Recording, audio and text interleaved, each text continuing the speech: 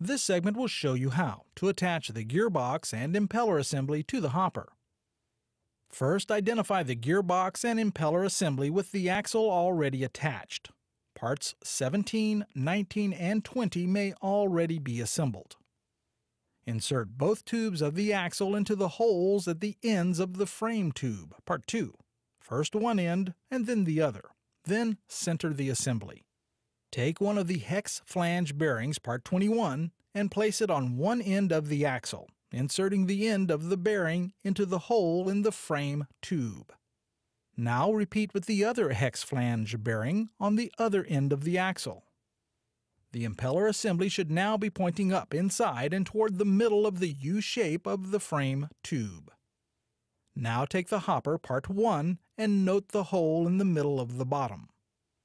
Place the gearbox and impeller assembly up to the underside of the hopper so that the rod extending out from the impeller is inserted through the hole in the hopper. Align the parts so they fit together. The Agri-Fab name on the hopper should be on the same side as the straight side of the frame tube. Secure the impeller rod to the hopper using one of the hairpin cotters, part 27. Now take the two hex bolts, 1/4-20 by 1 1/2 inches, part 6, and place a washer, part 9, on each one.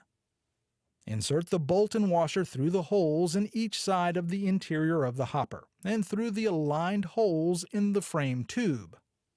Secure the bolts on the other side with 2 of the nylock nuts, part 8.